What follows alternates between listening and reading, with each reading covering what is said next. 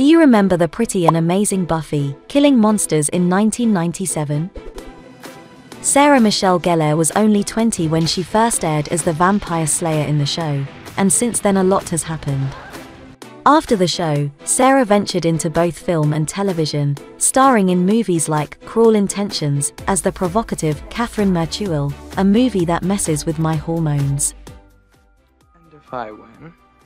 I'll give you something you've been obsessing about ever since our parents got married. The popular movie I Know What You Did Last Summer as Helen Shivers, and as Daphne, in the beloved Scooby-Doo movie from 2002. Currently she stars in the series Wolfpack as Kristen Ramsey, and she is once again fighting with some dangerous creatures, and hot as always. If you want to find out what happened to the rest of the cast, check out the description for the full video.